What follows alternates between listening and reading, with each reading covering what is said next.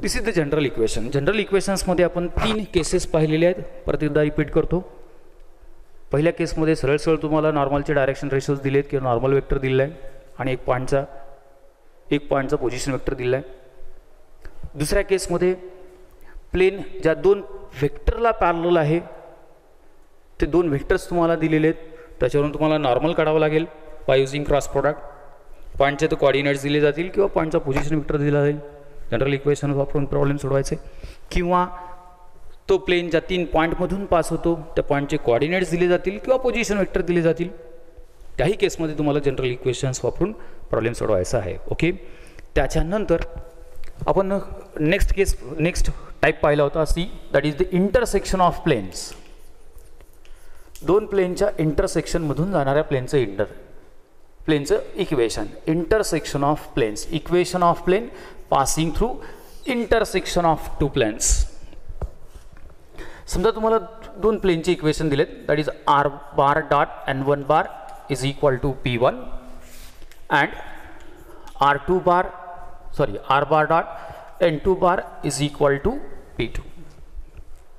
हे 2 प्लेनचे इक्वेशन्स आपल्याला दिलेले आहेत आणि प्रश्न विचारला की या 2 प्लेनच्या इंटरसेक्शनमधून जाणाऱ्या प्लेनचे इक्वेशन एक आणि तो प्लेन ज्या पॉईंटमधून पास होतो त्या पॉईंटचा पोझिशन वेक्टर दिला आहे. तर अशा प्लेनचं इक्वेशन आपल्याला विचारलेलं आहे. It is required equation. Find the vector equation of plain passing through intersection of these 2 planes and passing through this point a bar is. त्याचं वेक्टर इक्वेशन कसं काढायचं. मग आपल्याला माहिती आहे की कुठल्याही 2 लोकसच्या इंटरसेक्शनमधून जाणाऱ्या लोकसचं equation, that is the family of equation, family of that locus.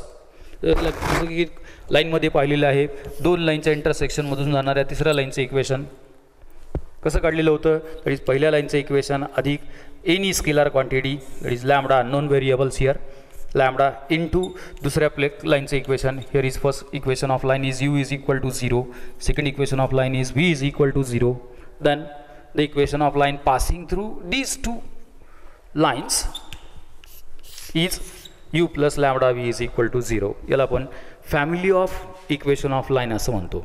Similarly सर्कलचा तोच प्रकार आहे. 2 सर्कलच्या इंटरसेक्शनमधून जाणाऱ्या तिसऱ्या सर्कलचं जर इक्वेशन्स तुम्हाला काढा म्हटलं तर we can again we write first equation of first circle plus lambda into equation of second circle is equal to 0. Now similarly here 2 point प्लेनच्या इंटरसेक्शनमधून जाणाऱ्या प्लेनचं इक्वेशन्स काढा म्हणलं तर काय लिहिणार इक्वेशन. पहिल्या प्लेनचं इक्वेशन अधिक लॅम्बडा इंटू दुसऱ्या प्लेनचं इक्वेशन. ओके. r बार डॉट n बार याला स्टँडर्ड फॉर्ममध्ये लिहितो. Minus p1 is equal to 0, this the equation of first plain. r bar dot n2 bar minus p2 is equal to 0, this the equation of second plain. या 2 प्लेनच्या इंटरसेक्शनमधून जाणाऱ्या प्लेनचे equation काय तयार होईल मग. r bar dot n1 bar minus p1 plus lambda into r bar dot n2 bar minus p2 is equal to 0. 2 प्लेनच्या इंटरसेक्शनमधून जाणाऱ्या प्लेनचे हे इक्वेशन असेल. आता इथे जर लॅम्बडानी मल्टिप्लाय केलं आणि याला सिम्प्लिफाय करून घेतलं या इक्वेशन्सला तर हे इक्वेशन या फॉर्ममध्ये कन्वर्ट होतं.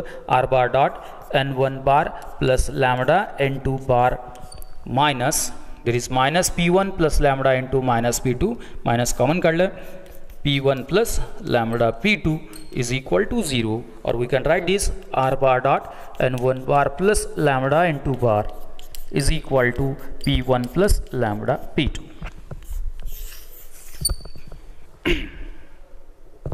This is the equation of plane passing through intersection of given planes. आता इथे काय आहे तर लॅम्बडा अननोन आहे. दिस इज एनी स्केलर क्वांटिटी. हा जर लॅम्बडा अननोन आहे तर हा लॅम्बडा काढण्यासाठी तुम्हाला दुसरी कंडिशन दिली जाते. मग काय कंडिशन दिली. हा प्लेन ज्या पॉईंटमधून पास होतो त्या पॉईंटचा पोझिशन वेक्टर दिला आहे. म्हणजे हा पॉईंट या प्लेनवर आहे म्हणजे प्लेनचं इक्वेशन सॅटिस्फाय करतो. मग प्लेनचं इक्वेशन सॅटिस्फाय करत असेल तिथे r बारच्या ऐवजी फक्त a बार ठेवा. n1 बारची व्हॅल्यू दिली जाईल, n2 बार दिला जाईल, p1 कॉन्स्टंट दिला जाईल, p2 कॉन्स्टंट दिला जाईल.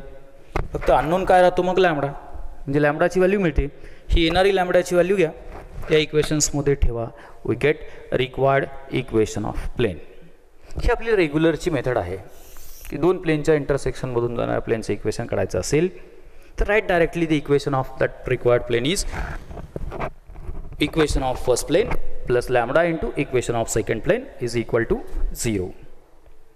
Then determine the value of lambda by using second condition in given problem. मग आता बऱ्याच वेळेस इथे हा पॉईंट देण्याच्या ऐवजी हा रिक्वायर्ड प्लेन ज्या प्लेनला पॅरलल आहे त्या प्लेनचे इक्वेशन देतात, किंवा हा प्लेन ज्या लाईनला परपॅन्डिक्युलर आहे त्या लाईनचे इक्वेशन देतात, किंवा हा प्लेन ज्या लाईनला पॅरलल आहे त्या लाईनचे इक्वेशन्स दिले जातं वगैरे वगैरे.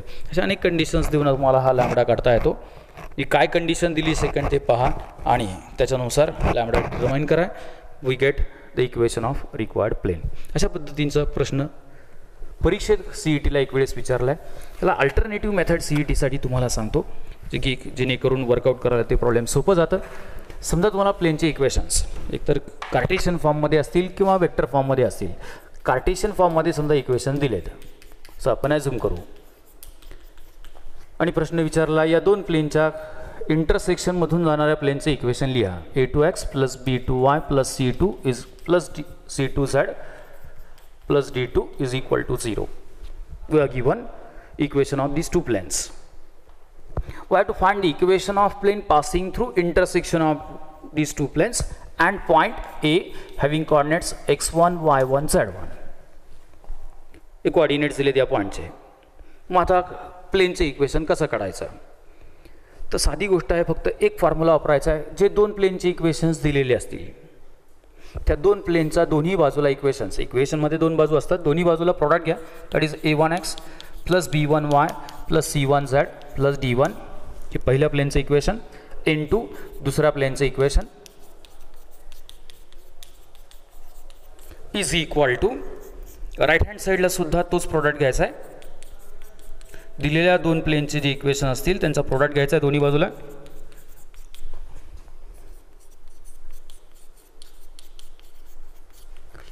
आता काय करायचं, आता इथे हे जे प्लेन्स आहेत रिक्वायर्ड प्लेन, हा रिक्वायर्ड प्लेन ज्या पॉईंटमधून पास होतो त्याचे ते कोऑर्डिनेट्स दिलेले असतील. मग हे कोऑर्डिनेट्स लेफ्ट हँड साईडला कुठल्याही एका इक्वेशन्समध्ये एका इक्वेशन प्लेनच्या इक्वेशन्समध्ये सबस्टिट्यूट करा. समजा मी इथे पहिल्या इक्वेशन्समध्ये हे कोऑर्डिनेट सबस्टिट्यूट केले, एक्सच्या ऐवजी x1 ठेवा, वायच्या ऐवजी y1 ठेवा, झेडच्या ऐवजी z1 ठेवा. लेफ्ट हँड साईडला पहिल्या इक्वेशन्समध्ये x y झेडच्या ऐवजी पॉईंटचे कोऑर्डिनेट्स ठेवा. राईट हँड साईडला ते प्लेनचं जे काही इक्वेशन असेल तो प्लेन सोडून जो काही दुसरा प्लेन राहतो शिल्लक त्याच्यामध्ये त्या व्हॅल्यू सबस्टिट्यूट करायच्यात. प्रोडक्ट घ्या, स्टँडर्ड फॉर्ममध्ये लिहा. We get required equation that is a3x b3y c3z plus d3 is equal to 0. It is required equation of plain. तुम्हाला डायरेक्ट प्लेनचं इक्वेशन मिळेल. इतकं सोपं आहे. दोन्ही बाजूला दिलेल्या प्लेनचा प्रोडक्ट घ्यायचा आहे. एका बाजूला एका इक्वेशन्समध्ये दिलेली कंडिशन सबस्टिट्यूट करायची आहे. मग आता इथे पॉईंट देण्याच्या ऐवजी suppose this plain is parallel to line having DRS, त्या लाईनचे DRS दिले असतील किंवा नॉर्मलचे DRS दिलेले असतील वगैरे वगैरे. हे समजा लाईन पॅरलल दिली असेल त्या लाईनचे इक्वेशन्स आहे x minus x1 upon p is equal to y minus y1 upon q is equal to z minus z1 upon r. समजा रिक्वायर्ड प्लेन या लाईनला पॅरलल आहे, त्या लाईनचे DRS माहिती आहेत p q r. This R the DRS of this line. मग हे p q r उचलायचे. इथे पॉईंटचे कोऑर्डिनेट जसं सबस्टिट्यूट केलेत त्याच्याऐवजी काय सबस्टिट्यूट करायचे, DRS सबस्टिट्यूट करायचे. मग इथे p q r च्या व्हॅल्यूज x y झेडच्या ऐवजी एका प्लेनमध्ये ठेवल्या की दुसऱ्या साईडला दुसऱ्या प्लेनच्या इक्वेशन्समध्ये त्या व्हॅल्यू सबस्टिट्यूट करायच्या. इक्वेशन सिम्प्लिफाय करायचं. We get required equation of plain. मग आता CETमध्ये एक प्रश्न त्याच्या रिलेटेड विचारला होता, तो काय होता तेवढा एकदा प्रॉब्लेम समजून सांगतो. म्हणजे इथे आपल्याला हा तिसरा सेक्शन्स इथे संपून जाईल. प्रश्न काय होता पहा. The equation of plain passing through intersection of plain. The equation of plain passing through intersection of plane. The equation of plane passing through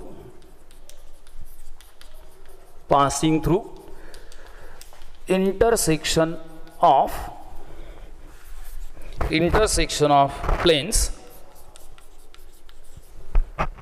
3x plus 2y minus z plus 1 is equal to 0 and x plus y plus z minus 2 is equal to 0 and point 2 to 1 is x plus y minus z is equal to 3, b x plus 4y plus 13z minus 13 is equal to 0, c 2x minus y plus 2z is equal to 5 and d x plus 4y minus z minus 7 is equal to 0. Now we have to find this equation which is passing through intersection of these two planes and this point. मग काय सांगितले shortcuts की जे काय प्लेनचे equations दिलेत ते equations लिहा. That is 3x plus 2y minus z plus 1. Write it in standard form, ax plus by plus cz plus d into second equation x plus y plus z minus 2 is equal to again here 3x plus 2y minus z plus 1 into x plus y plus z minus 2. दोन्ही बाजूला product लिहून घ्यायचं आहे. आता एका बाजूला या पॉईंटचे कोऑर्डिनेट सबस्टिट्यूट करायचे, दॅट इज 2 to 1. मग आता इथे एकतर या प्लेनच्या इक्वेशन्समध्ये सबस्टिट्यूट करा किंवा या प्लेनच्या इक्वेशनमध्ये सबस्टिट्यूट करा. जर तुम्ही लेफ्ट हँड साईडला पहिल्या प्लेनच्या इक्वेशनमध्ये व्हॅल्यू सबस्टिट्यूट केल्या असतील तर राईट हँड साईडला दुसऱ्या प्लेनच्या इक्वेशनमध्ये व्हॅल्यू सबस्टिट्यूट कराव्या लागतील, किंवा तुम्ही लेफ्ट हँड साईडला दुसऱ्या इक्वेशन्समध्ये व्हॅल्यू सबस्टिट्यूट केले असतील तर राईट हँड साईडला पहिल्या इक्वेशनमध्ये व्हॅल्यू सबस्टिट्यूट कराव्या लागतील. ओके, नाव हियर समजा मी पहिल्या इक्वेशन्समध्ये सबस्टिट्यूट करू. इथे एक्सच्या ऐवजी 2 ठेवायचा आहे. That is 3 into 2 plus 2 into 2 minus 1 plus 1 into x plus y plus z minus 2 is equal to, आता फर्स्ट इक्वेशन जसं तसं ठेवायचं आहे आणि या व्हॅल्यूज दुसऱ्या इक्वेशनमध्ये substitute करायच्यात. 2 plus 2 plus 2 2 plus 2 plus 1 minus 2. मग काय होईल 6 plus 4 that is 6 plus 4 10, that is 10 into x plus y plus z minus 2 is equal to, here is 2 plus 1 that is 3, 2 to get cancelled, 3 into 3x plus 2y minus z plus 1. Simplify this, this is 10x, this is 3 3s are 9, 9x दुसऱ्या साईडला घेतले की ते minus होतील. 10x minus 9x that is x, then 10y, 3 2s are 6y, take this 6y to left hand side, then we get 10y minus 6y, that is 4y, again 10z, here is 3 into minus z, that becomes minus 3z, take into another side, that is plus 3z, 10z plus 3z, that is 13z. Now here is minus 20 plus 3 minus 20, and here is plus 3, take into other side, this plus 3 becomes minus 3, 10 minus 10 3 minus 10 minus 3, that is minus 13 is equal to 0. This is the required equation of plane. Here is x plus 4y minus plus 13z minus 13 is equal to 0. It is the required equation of plane. हा जर origin दिला असता तर अजून सोपं problem झाला असतं. 0 0 0 दिला असता तर इथे 0 0 0 व्हॅल्यू ठेवली असती, इथे फक्त 1 आला असता. 1 into this 1 is equal to, इथे -2 आला असता, -2 into here -2 into this plane. Simplifications केलं की रिक्वायर्ड इक्वेशन ऑफ प्लेन येतं. पॉईंट देण्याच्या ऐवजी समजा इथे असं सांगितलं की पॅरलल टू लाईन आणि लाईनचे DRS दिलेत, तर पॉईंटच्या कोऑर्डिनेट्स ऐवजी त्या लाईनचे DRS सबस्टिट्यूट करायचे. समजा इथं प्लेनचे इक्वेशन दिलं असेल तर प्लेनच्या इक्वेशनमध्ये नॉर्मल दिली जाते व एकच नॉर्मल वेक्टर असतो, बाकीचे एक स्केलर क्वांटिटी असते आणि आर बार असतो. मग इथे एन बारचे जे काय डी आर एस असतील ते डी आर एस तिथे सबस्टिट्यूट करायचे. म्हणजे एकतर डी आर एस सबस्टिट्यूट करा नॉर्मलचे, किंवा लाईनचे डी आर एस सबस्टिट्यूट करा, किंवा जर पॉईंट दिला असेल तर पॉईंटचे कोऑर्डिनेट सबस्टिट्यूट करा. सेम इक्वेशन्स आपल्याला या पद्धतीने मिळू शकतं. अशा पद्धतीने ते सेम वेनी ते प्रॉब्लेम्स आपल्याला सोडवता येतं. ओके. मग दोन प्लेनच्या इंटरसेक्शनमधून जाणारं प्लेनचं इक्वेशन हे या पद्धतीने सोडवायचं आहे जर सी ई टीमध्ये प्रश्न विचारला तर.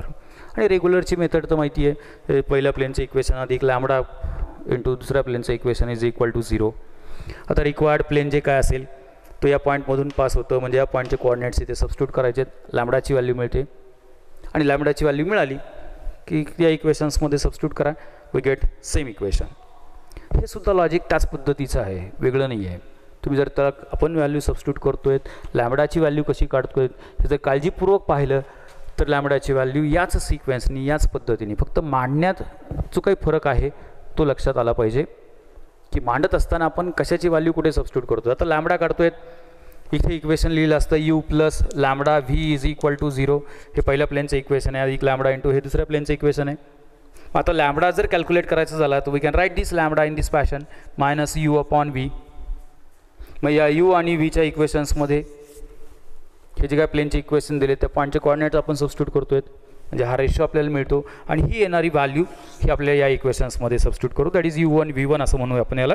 मग इथे लॅम्बडाची व्हॅल्यू जर सबस्टिट्यूट केली तर what we get here U minus U1 upon V1 into V is equal to 0. मग cross multiplication here U into V1 is equal to V into U1. This is the simple way. तेच आहे, दोन प्लेनच्या इक्वेशनचा product आहे, इथे दोन प्लेनच्या इक्वेशनचा product आहे. एक लेफ्ट हँड साईडला एका इक्वेशन्समध्ये आपण पॉईंटचे कोऑर्डिनेट्स ठेवलेत आणि दुसऱ्या इक्वेशन्समध्ये दुसऱ्या राईट हँड साईडला दुसऱ्या प्लेनच्या इक्वेशन्समध्ये व्हॅल्यू सबस्टिट्यूट केलेली आहेत. दिस इज दी सेम वन. कुठल्याही पद्धतीचं जर जनरल प्रॉब्लेम्स तुम्ही सोडवलं की एक तुम्हाला शॉर्टकट मिळते. हे शॉर्टकटचं लॉजिक तुम्ही कुठल्याही एक्झाम्पल्समध्ये वापरू शकता. मग कुठल्याही प्रॉब्लेमचं जर तुम्हाला शॉर्टकट काढायचं असेल तर सिम्पल वे आहे की तो प्रॉब्लेम जनरल वेनी विचार करा. इन दिस वे की तुम्हाला जे काही लॉजिक मिळेल इथे ते लॉजिक तुम्ही अशा प्रकारच्या कुठल्याही प्रॉब्लेम्समध्ये वापरू शकता. Okay. Now intersection of plain मधून जाणाऱ्या प्लेन्स, इंटरसेक्शन ऑफ प्लेन मधून जे काय असेल, इंटरसेक्शन मधून जाणाऱ्या प्लेनचं जे काही इक्वेशन असेल ते या पद्धतीने काढायचं आहे. ओके. त्याच्यानंतर ह्या 3 केसेस झाल्या. चौथी केस सांगितलेली होती की जर इंटरसेप्ट फॉर्ममध्ये प्लेनचं इक्वेशन दिलेलं आहे. इंटरसेप्ट फॉर्ममध्ये प्लेनचं इक्वेशन काय असतं? आपण लाईनचं इक्वेशन्स काढलेलं आहे. लाईनचं इक्वेशन 2 डायमेन्शनल जॉमेट्रीमध्ये इंटरसेप्टच्या फॉर्ममध्ये आपल्याला माहिती आहे, that is double intercept form x upon a plus y upon b is equal to 1, wear a is x intercept and b is y intercept. आता जर 3 डायमेन्शनल जॉमेट्रीचा विचार केला तर याचं कन्व्हर्जन प्लेनमध्ये होतं. मग इथे 2 डायमेन्शनल आहेत म्हणून 2 टर्म्स हल्ल्यात. 3 डायमेन्शनल असेल तर x upon a plus y upon b plus तिसरा ॲक्सिस येतो that is z upon that z intercept c is equal to 1. This is equation of plain in intercept form. The equation of plain in intercept form is x upon a plus y upon b plus z upon c is equal to 1. What is a, b, c? Where a is x intercept, b is y intercept and c is z intercept. Therefore this is called vector, or this is called equation of plane in intercept form. मग तुम्हाला जर इंटरसेप्टच्या related माहिती दिली असेल तर हा form वापरावा लागेल. तुम्ही जर general form r bar dot n bar is equal to a bar dot n bar हा जर फॉर्म वापरणार असाल तर प्रॉब्लेम सोडवायला अवघड जातं. सुटत नाही अशातला भाग नाही, तो प्रॉब्लेम सुटतो, पण कॅल्क्युलेशन्स या पद्धतीने सोपे जातात. मग आपल्या पुस्तकात जे प्रॉब्लेम्स दिलेलं आहे ते प्रॉब्लेम्स काय पहा इन इंटरसेप्ट फॉर्म. ते प्रॉब्लेम्स तुम्हाला सोडून देतो. अ प्लेन MCQ अशा पद्धतीने विचारता येतो. अ प्लेन त्याचं कन्वर्जन पुस्तकातलं प्रॉब्लेम आहे, त्याचं कन्वर्जन आपण MCQ मध्ये करू. अ plain meats the coordinate access, meats the coordinate axis in A, B and C such that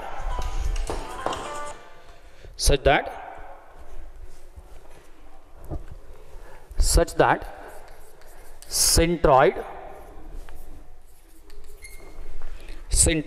of triangle ABC is point P, Q and R. Then equation of plane is, then equation of this plane, that is triangle ABC, is,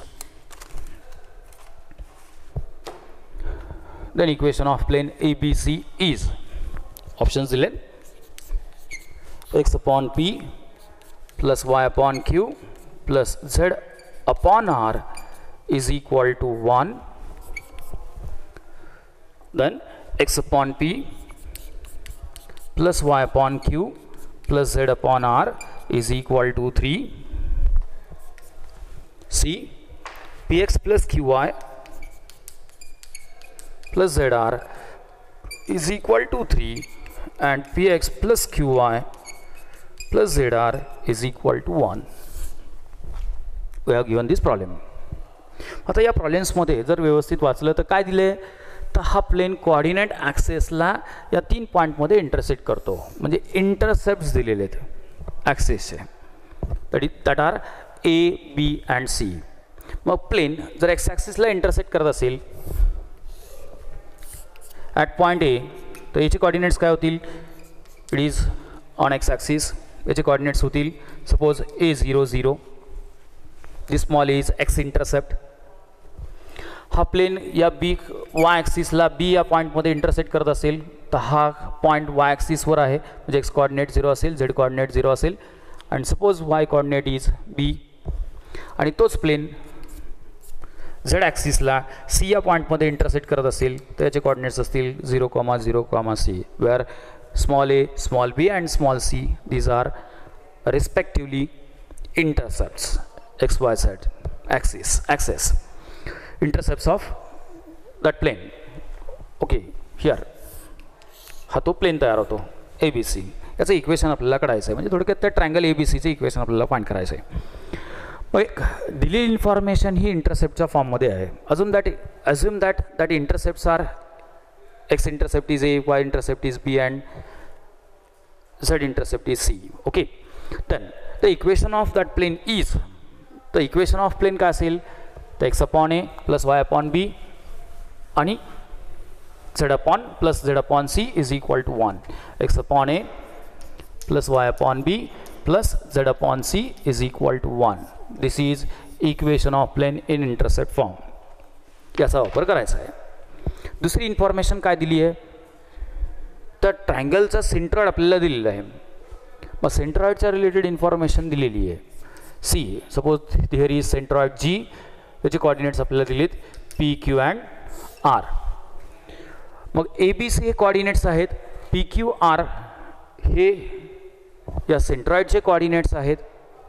A B see these R the vertices, A B C R the vertices of that plain और triangle. G is the centroid of that triangle. मग आता व्हर्टायसेसमधलं आणि या सेंट्रॉइडमधलं relation आपल्याला माहिती आहे. मग आपल्याला याचं कन्व्हर्जन, या प्लेनच्या इक्वेशनचं कन्व्हर्जन ए बी सीच्या ऐवजी कोणत्या फॉर्ममध्ये करायचे, पी क्यू आरच्या फॉर्ममध्ये करायचं आहे, म्हणजेच सेंट्रॉइडच्या फॉर्ममध्ये करायचं आहे. मग त्यासाठी तुम्हाला त्या व्हर्टायसेसचं आणि सेंट्रॉइडचं रिलेशन माहीत असणं गरजेचं आहे. ते रिलेशन्स आपल्याला माहिती आहे. कोणता फॉर्म्युला, बाय सेंट्रॉइड फॉर्म्युला. मग सेंट्रॉइड फॉर्म्युला काय सांगतो, की सेंट्रॉइड फॉर्म्युला सांगतो bye centroid formula right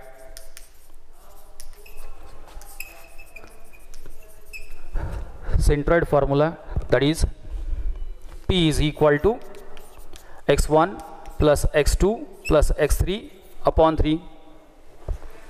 Then we can write this, A is equal to 3P, Q is equal to 0 plus B plus 0 upon 3. It means that B is equal to 3Q and R is equal to 0 plus 0, that is Z1 plus Z2 plus Z3 upon 3 means C is equal to 3R. ABCच्या values माहिती आहेत, या values इथे substitute करा.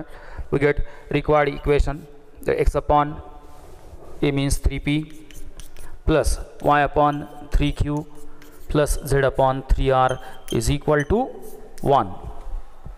ऑप्शन्समध्ये जे काय दिलं तर x upon p plus y upon q plus z upon r दिलेलं आहे. म्हणजे हा 3 जो काही कॉमन आहे तो कॉमन काढायचा आहे. डिनॉमिनेटरला आहे, दुसऱ्या साईडला मल्टिप्लिकेशन्समध्ये जाईल. म्हणजे इक्वेशन तयार होईल x upon p plus y upon q plus z upon r is equal to 3. This is the required equation of plain ABC. या पद्धतीने काढायचं म्हणजे ऑप्शन नंबर 2 हे त्याचा आन्सर असेल. या पद्धतीने प्रॉब्लेम्स वर्कआउट करायचं आहे.